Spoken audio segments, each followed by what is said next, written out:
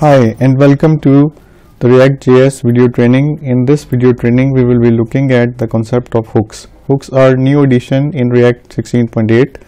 They let you use state and other React features without writing a class. Let's look at this simple example and we are going to see it in action as well. So let's try this. Import use state from React. Then we are going to define a function called example and we are going to declare a new state variable which we will call count.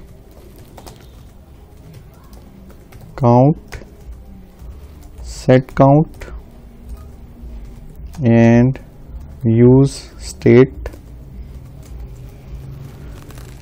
Okay, then we move on to the return function, return statement perhaps, and we define the div.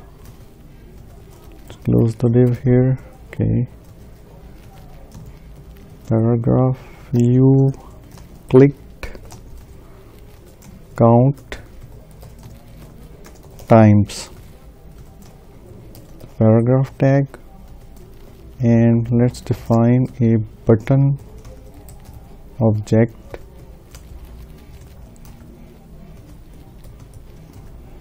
set count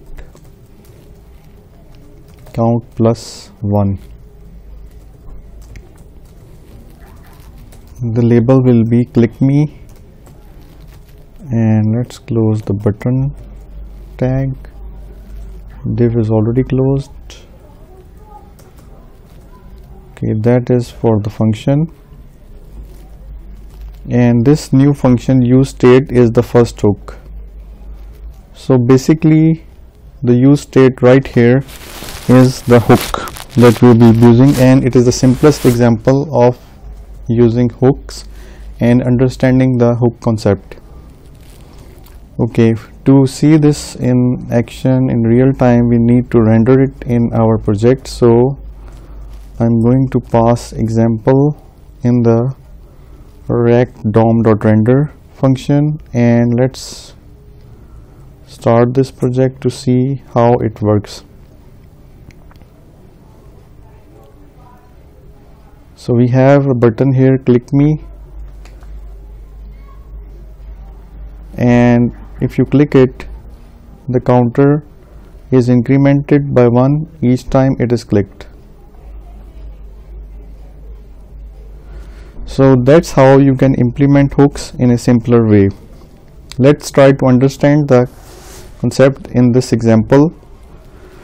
Here use state is a hook. We will talk about what this means in a moment. We call it inside a function component to add some local state to it. React will preserve the state between re-renders. Use state returns a pair, the current state value and a function that lets you update it. You can call this function from an event handler or somewhere else. It's similar to this .set state in a class, except it doesn't merge the old and new state together.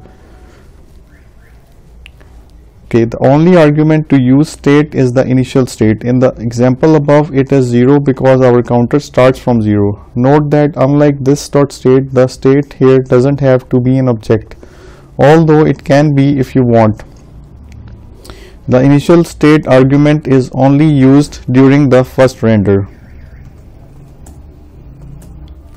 Okay, that's it for this video training of React.js hooks. I hope that you have understood the basic essence of hooks in React.js and how to use them.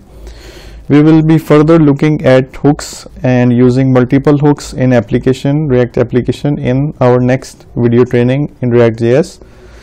So see you next time with that topic.